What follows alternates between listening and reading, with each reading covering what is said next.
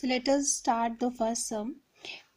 That is x plus 4. You have to use suitable identities to find out the solution of that term. We have x plus 4 and x plus 10.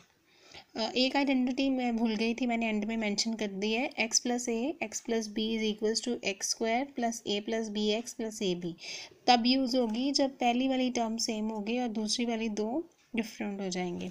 In that identity x same आ रहा है और a की place पे आ जाएगा 4 और b की place पे आ जाएगा 10. So identity you just mention it here. We know that x plus a and x plus b is equals to x square plus a plus bx plus ab. Clear. Identity mention कर दो तो बहुत अच्छी बात है, गलती के chances कम होते हैं. So let us start. ये ब्रैकेट के अंदर आपने यहाँ मेंशन कर देनी है इस तरह से. So let us start x square. तो एक्स पहली टर्म सेम है, एक्स उसका स्क्वायर आ गया प्लस आगे क्या ए प्लस बी. ए 4 है, बी 10 है, तो ए प्लस बी की जगह 4 प्लस 10 आ जाएगा. साथ में जो सेम टर्म आ रही है वो लिखते हैं. एक्स आ गया plus A B 4 into 10.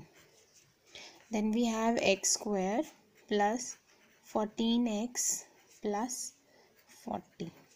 That's all. Right? Let us do the second sum. That is x plus 8 x minus 10. Same आ रही है पहली term. Same identity will be written over here. And then we have x square, first term का square जो same आ रही है. Then a plus B, a plus B है तो यहाँ माइनस आ रहा है तो फिर प्लस माइनस माइनस हो जाएगा. x plus A B 8 into minus 10. Then we have x square plus minus करके माइनस 2 आ गया x minus 80. Right. Now we will do the third part.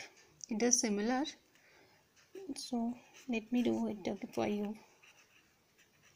so that the concept will be clear to you all. x plus 5. Same term कौन सी आ रही है? 3x. Right.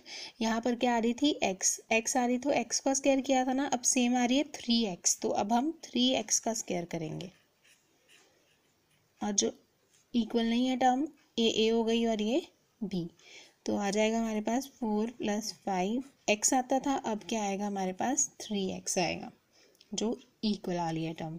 Then A B 4 into 5. All right. By solving the parts 3 3s are 9 x square plus 4 plus 5 is 9 into 3x. 4 plus 4 5s are 20. Now after solving the brackets you will get 9x square 27x plus 20. Right. This is the first sum.